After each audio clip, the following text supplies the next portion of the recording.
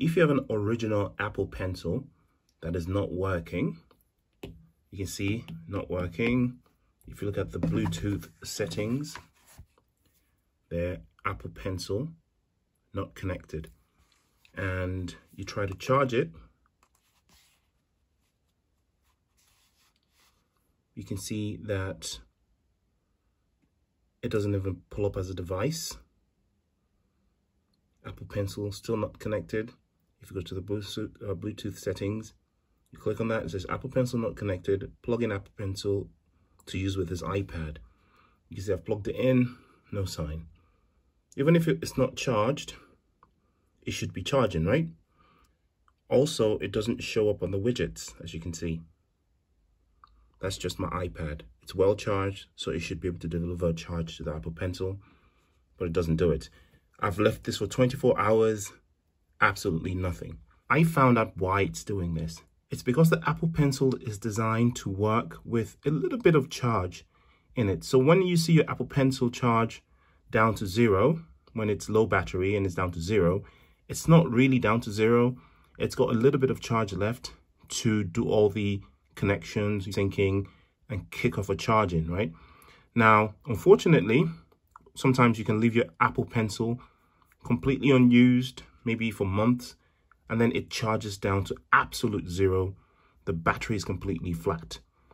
So the only way to get this going again is to somehow kickstart the charging. And the way you do this is really, really strange.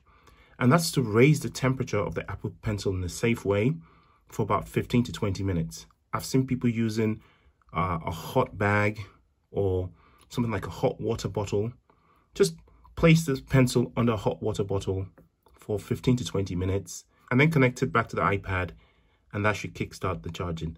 Let's try it out. Unfortunately, I don't have a hot water bottle or a hot bag or anything. So when I made myself a cup of hot coffee, I basically used the rest of the water, poured it in a pan. I mean, you can do this. You can heat it up however you like. This is how I'm heating mine up.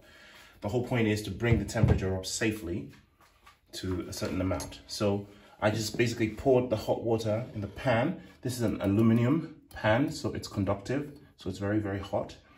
And I simply wrap the Apple Pencil safely in a rag, like so. So the Apple Pencil is in the rag.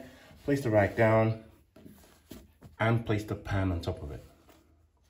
Okay, so now that should safely bring the temperature up to the required amount. I'm going to leave that for 15 minutes while that heat gets transferred to the Apple Pencil in a safe way, and have my cup of coffee. So now it's been sitting there for 20 minutes straight. That's still kind of warm. It's not as hot as before. That feels nice and warm to the hand. The pencil feels warm to the hand. So now I'm going to plug it in. Boom. Apple Pencil. Finally. Connect. Pair. How strange, huh? Now it's connected. Now I go to this. Look. Charging. Not only is it charging, it's lying to me that it's almost fully charged. That's complete and utter nonsense. But it's charging. Hope that helps. If it helped, don't forget to subscribe. I'm trying to reach 1,000 followers. Thank you very much. Bye.